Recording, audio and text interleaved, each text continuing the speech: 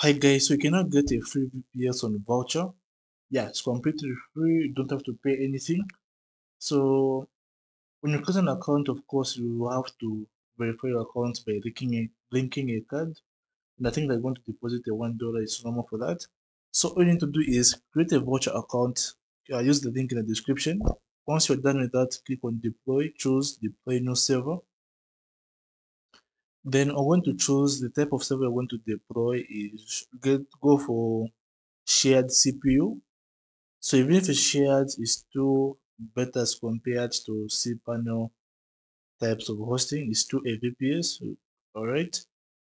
From here, when you scroll down, you're going to see that there is actually what is called a VC21C 0.5 GB RAM. It's actually free. And if you look at the price here, it's 0.00 per month. You don't pay anything at all. All right. So as you can see, this plan is saying it's unavailable on demand in this location. So now I have to choose where I would like this to be installed.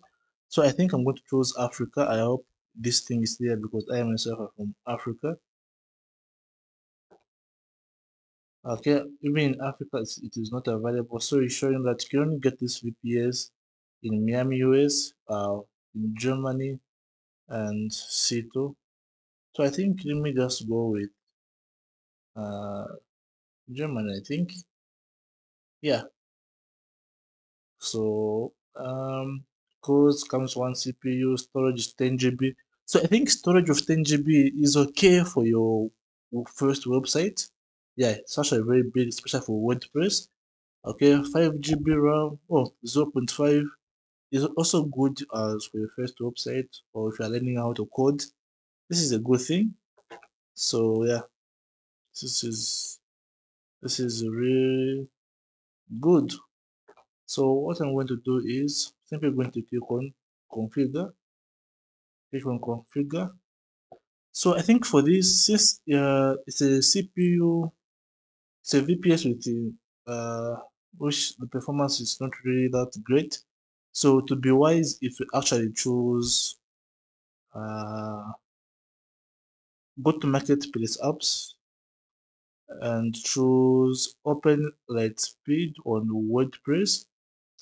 Yeah. So when you use OpenLightSpeed as a web server, it does not use a lot of resources, and if you're going to use OpenLightSpeed, it's going to perform actually even better.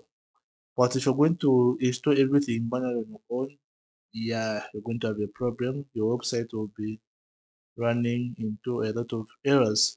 So I'm going to choose this one. Okay. So by the way, even the backups for this server are free. You're going to have backups as well for free. Then I'm going to choose. I'm also going to add up an IPv6. The DDoS protection comes free. For this one, I don't need it. Wanted user, I don't need it. These others don't need it. Then all you need to do is simply click on deploy.